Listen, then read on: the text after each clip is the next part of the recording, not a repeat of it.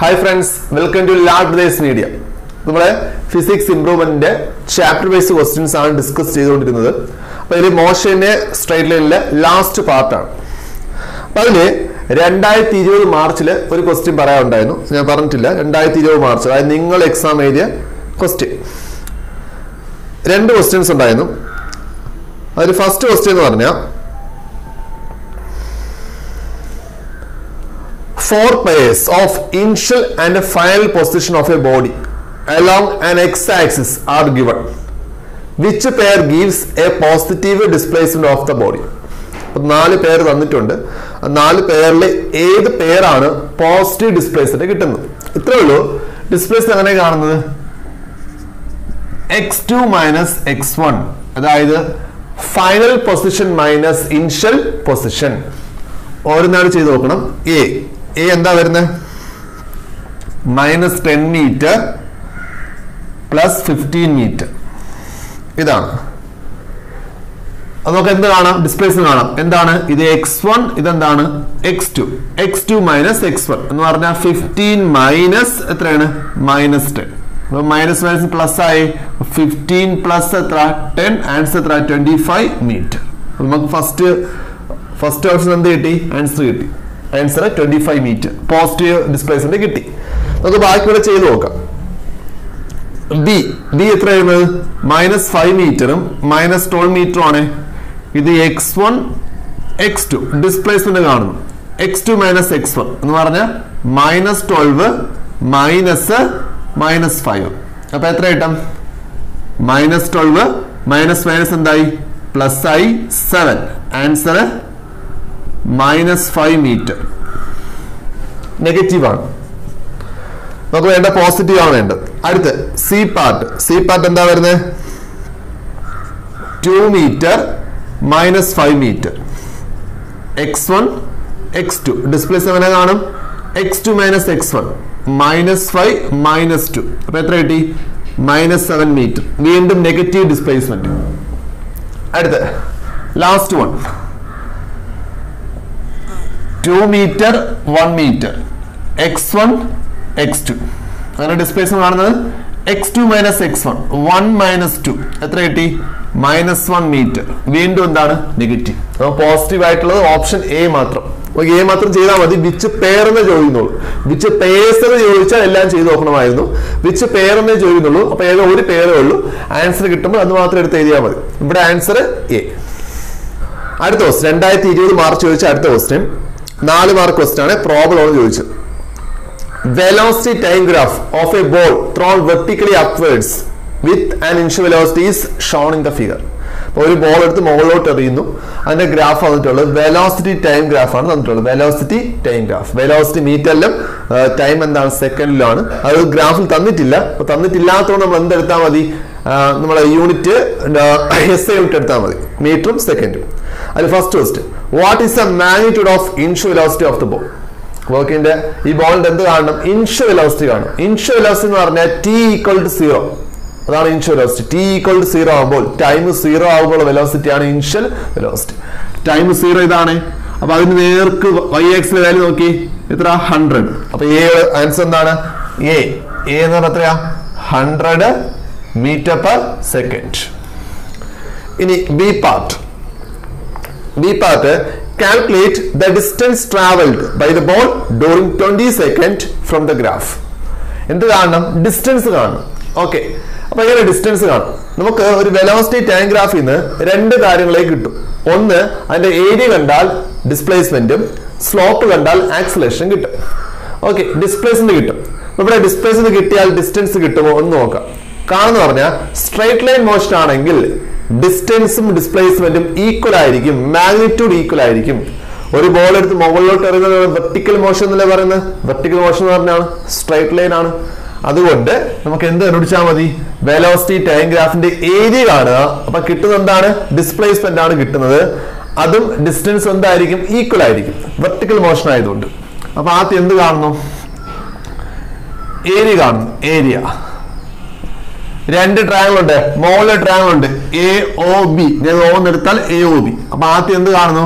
AOB യുടെ area plus എന്താണ്? BCD യുടെ ഏരിയ. BCD area. എളുപ്പമാണ്. ഏരിയ കണ്ട എന്ത് കിട്ടും? ഡിസ്പ്ലേസ്മെന്റ് അല്ലേ? ഇപ്പൊ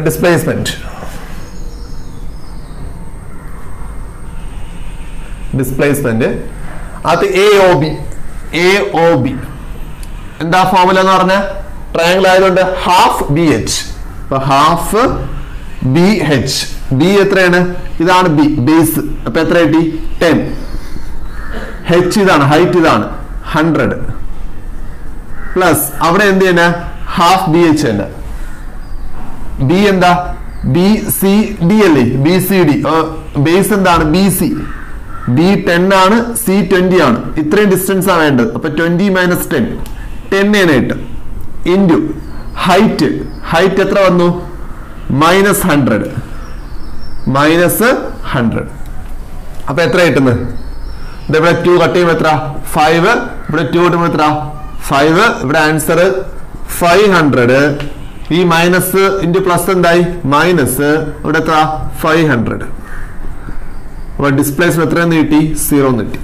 പക്ഷെ ക്വസ്റ്റ്യൻ ഡിസ്പ്ലേസ്മെന്റ് അല്ല. ക്വസ്റ്റ്യൻ എന്താണ്? ഡിസ്റ്റൻസ് ആണ്. ഡിസ്റ്റൻസ് എത്രയാ? ഞാൻ എന്താ പറഞ്ഞത്? ഡിസ്റ്റൻസിന്റെയും ഡിസ്പ്ലേസ്മെന്റ് മാഗ്നിറ്റ്യൂഡ് സെയിം എന്നാ പറഞ്ഞു. മാഗ്നിറ്റ്യൂഡ് സെയിം എന്ന് പറഞ്ഞാൽ ഡിസ്റ്റൻസ് ഒരിക്കലും 0 ആവില്ല, നെഗറ്റീവ് ആവില്ല. അപ്പൊ ആദ്യ ഡിസ്റ്റൻസ് എത്രയെന്ന് കിട്ടിയത്? 500 എന്നല്ല കിട്ടിയത്. ഇവിടെ 500 തന്നെ പ്ലസ് രണ്ടാമത്തെ ഡിസ്പ്ലേസ്മെന്റ് എത്ര കിട്ടി? -500 ആണ്. പക്ഷെ ഡിസ്റ്റൻസ് പറയുമ്പോൾ എത്രയേ ഉള്ളൂ? 500 ഉള്ളൂ. കാരണം എന്താ? ഡിസ്റ്റൻസ് ഒരിക്കലും നെഗറ്റീവ് ആവില്ല. അപ്പൊ ആൻസർ എത്രയാണ്? ഡിസ്റ്റൻസ് ആണെങ്കിൽ 1000 മീറ്റർ. ഡിസ്റ്റൻസ് ഒരിക്കലും എന്ത് കൊടുക്കൂല? നെഗറ്റീവ് സൈൻ കൊടുക്കൂല. ഇവിടെ എന്തുകൊണ്ടാണ് നെഗറ്റീവ് ആവുന്നത്? അപ്വേർഡ് മോഷൻ എന്ന് പറയുമ്പോൾ മുകളിലോട്ട് പോകും, പോസിറ്റീവ് ആണ് ഡിസ്പ്ലേസ്മെന്റ്. പിന്നെ ഡയറക്ഷൻ മാറിയാണ് താഴോട്ട് വരുന്നത്. അപ്പൊ ഡയറക്ഷൻ മാറുന്നത് കൊണ്ടാണ് എന്ത് വന്നത്? നെഗറ്റീവ് സൈൻ വന്നത്. കാരണം ഡിസ്പ്ലേസ്മെന്റ് എന്ന് പറഞ്ഞ വെക്റ്റർ ക്വാണ്ടിറ്റിയാണ്. ഡയറക്ഷൻ മാറിയാൽ നമ്മൾ എന്ത് കൊടുക്കും? നെഗറ്റീവ് സൈൻ കൊടുക്കും. അതുകൊണ്ടാണ് ഇവിടെ എന്ത് വന്നത്? -100 എടുത്തത് ഡിസ്പ്ലേസ്മെന്റ് ആയതുകൊണ്ട്. പക്ഷെ ഡിസ്റ്റൻസ് ആണ് കാണുന്നതെങ്കിൽ നിങ്ങൾ എന്ത് മാത്രം എടുത്താൽ മതി? മാഗ്നിറ്റ്യൂഡ് മാത്രം എടുത്താൽ മതി. സൈൻ വേണ്ട, ഡയറക്ഷൻ നോക്കേണ്ട ആവശ്യമില്ല. അപ്പൊ മുകളിലോട്ട് 100, താഴോട്ട് 100. അപ്പൊ എന്താണ്? മുകളിലോട്ട് 100, ഇവിടെ 100 ആകുമ്പോൾ ഇവിടെ 500, ഇവിടെ 100 ആകുമ്പോൾ ഇവിടെ 500. 500 + 500 1000 മീറ്റർ കേട്ടോ. ഇതിന് എക്സ്ട്രാ പറഞ്ഞതേ ഉള്ളൂ കേട്ടോ. ഇനി ഇതിനകത്ത് ഡിസ്പ്ലേസ്മെന്റ് കാണാനില്ല, ഡിസ്റ്റൻസ് കാണാനേ ഉള്ളൂ. അത് എത്രയാണ്? 1000 മീറ്റർ. അടുത്ത C part. Calculate the acceleration of the ball from the graph. ഈ ഗ്രാഫിൽ നിന്ന് കാണേണ്ട ആവശ്യമില്ല.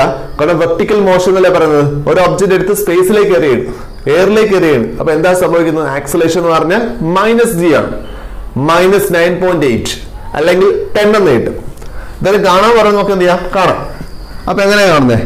ഒരു വെലോസിറ്റി ടൈം ഗ്രാഫിന്റെ സ്ലോപ്പ് കണ്ടാൽ നമുക്ക് എന്ത് കിട്ടും? ആക്സിലറേഷൻ കിട്ടും. അപ്പൊ എന്ത് പിടിച്ചാൽ മതി? സ്ലോപ്പ് കാണുക. ഏത് ഈക്വലാ? Acceleration ഈക്വല.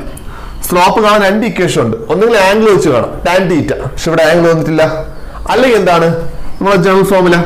y2 - y1 divide by എന്താ? x2 - x1. അപ്പൊ a is equal to y2 yx നോക്കാം. Last point, final point y2 എത്ര? -100 -y1 initial point 100 divide by എന്താണ്? x2 - x1. X ആക്സിലെ final point, നടക്കുന്നത് 20 minus initial point X axle എത്രയാണ്? 0. അപ്പൊ എത്ര കിട്ടി? -200/20 കട്ട് ചെയ്യുമ്പോൾ എത്ര കിട്ടി? -10 m/s². ഞാൻ ഓൾറെഡി പറഞ്ഞില്ലേ, -9.8 എന്നോ -10 എന്നോ കിട്ടും. ഇത്രയേ ഉള്ളൂ നമ്മളെ 2010 മാർച്ചിലെ ക്വസ്റ്റ്യൻ പേപ്പർ. അടുത്ത് നമ്മള് 2012 ഇംപ്രൂവ്മെന്റ് വരെ കഴിഞ്ഞ ക്ലാസ്സിൽ പറഞ്ഞു. അടുത്ത് മാർച്ച് 2012 ക്വസ്റ്റ്യൻ ഒരു ഗ്രാഫാണ്.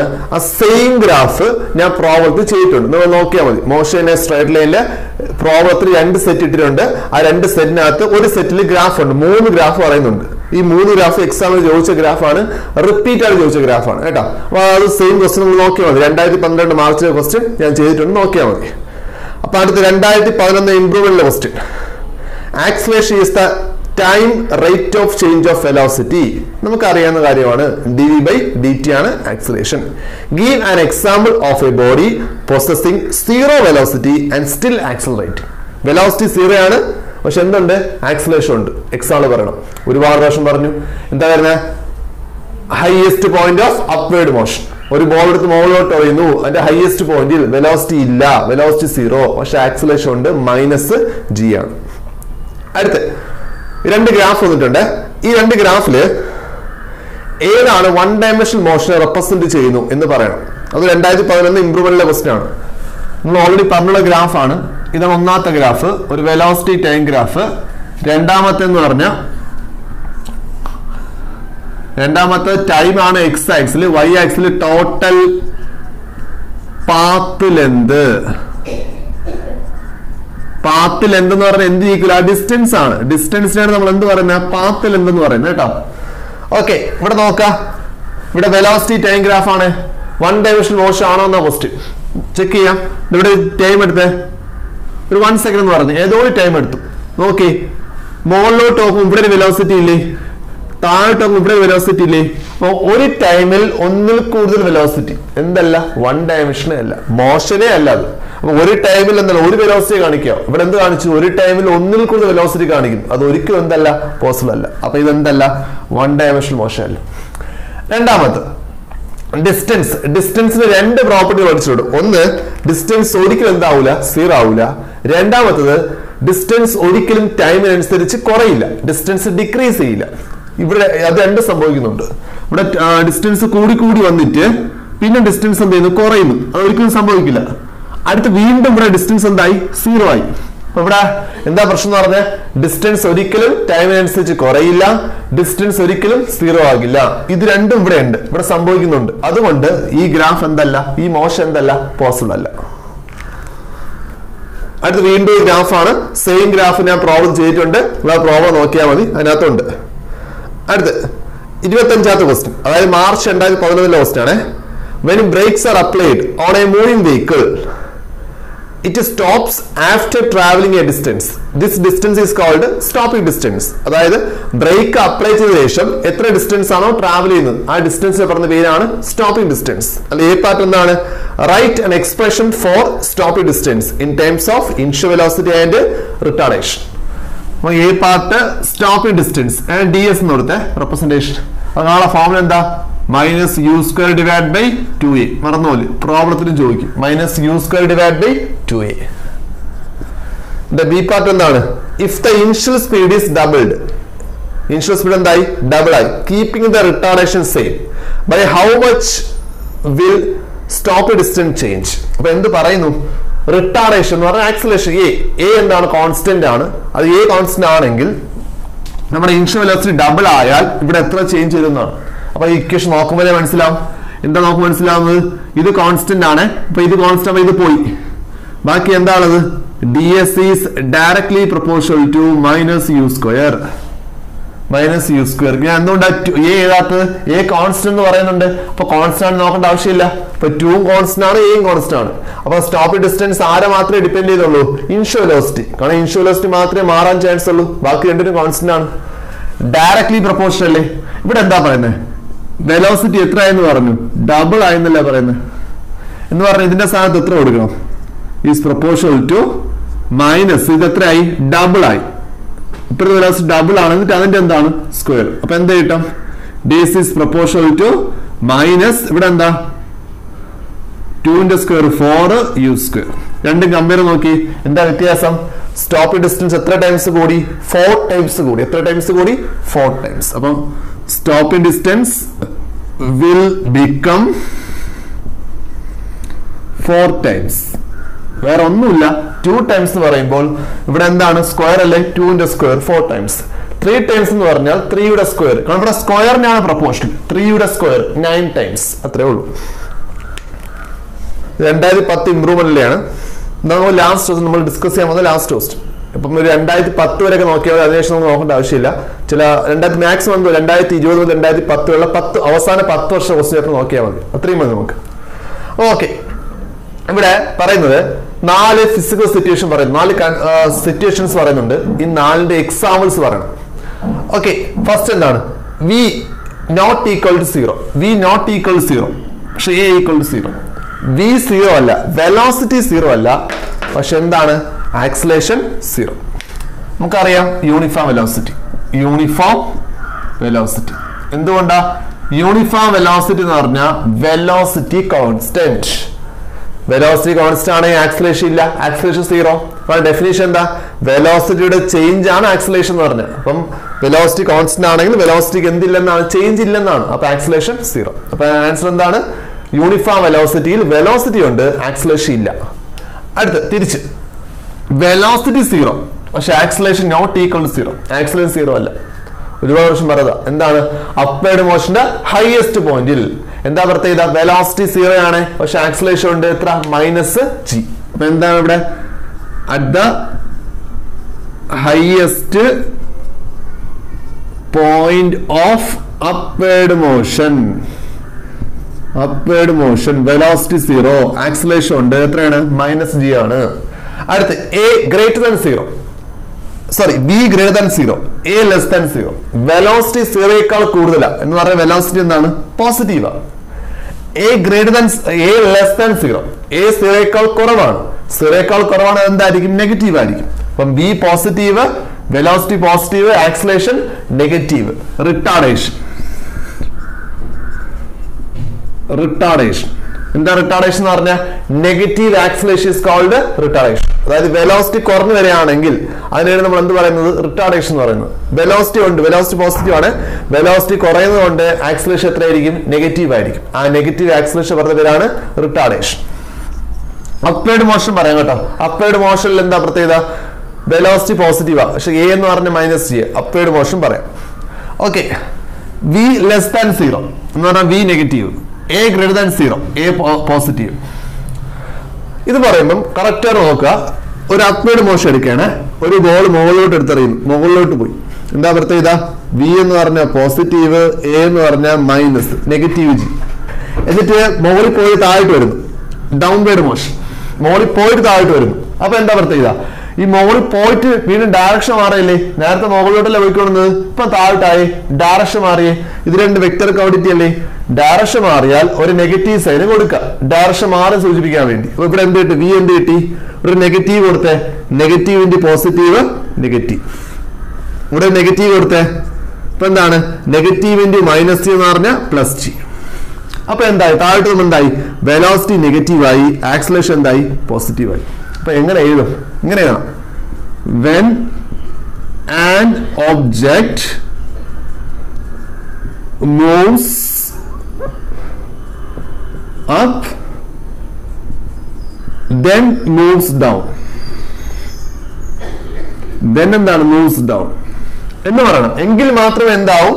വെലോസിറ്റി നെഗറ്റീവ്, ആക്സിലേഷൻ എന്താവും? പോസിറ്റീവ് ആവും. അപ്പൊ ഇത് ഇൻഡിവിജ്വലിയും ചോദിക്കാം. ഓരോ ഫിസിക്കൽ കണ്ടീഷൻസ് നോക്കി വെക്കുക. അപ്പൊ ഇത്രയും ക്വസ്റ്റ്യൻസ്, അതായത് മോഷന്റെ സ്ട്രേറ്റ് ലൈനിലെ ഇമ്പോർട്ടന്റ് ഡെറിവേഷൻസ് എല്ലാം അപ്ലോഡ് ചെയ്തിട്ടുണ്ട്. 2 സെറ്റ് പ്രോബ്ലം, 12 പ്രോബ്ലം അപ്ലോഡ് ചെയ്തിട്ടുണ്ട്. നോക്കുക, എല്ലാ പ്രോബ്ലം കവർ ചെയ്തിട്ടുണ്ട് അതിനകത്ത്. പിന്നെ പ്രീവിയസ് ക്വസ്റ്റ്യൻ പേപ്പർ എല്ലാം വർക്ക്ഔട്ട് ചെയ്തിട്ടുണ്ട്. ഇത്രയും നോക്കുകയാണെങ്കിൽ ഇതിനകത്ത് നിന്നേ ക്വസ്റ്റ്യൻ വരും. നമുക്ക് വരുന്ന എല്ലാ ക്വസ്റ്റ്യൻസ് എന്ത് ചെയ്യാം? 5 മാർക്ക് വരെ ചോദിക്കാറുണ്ട്. ഈ എക്സാം 5 മാർക്ക് ചോദിച്ചു. അപ്പൊ 5 മാർക്ക് എക്സാം, 5 മാർക്കിന്റെ ക്വസ്റ്റ്യൻസ് ഈസി ആയിട്ട് നമുക്ക് എന്ത് ചെയ്യാം? അറ്റൻഡ് ചെയ്യാൻ സാധിക്കും. ഇത്രേ ഉള്ളൂ.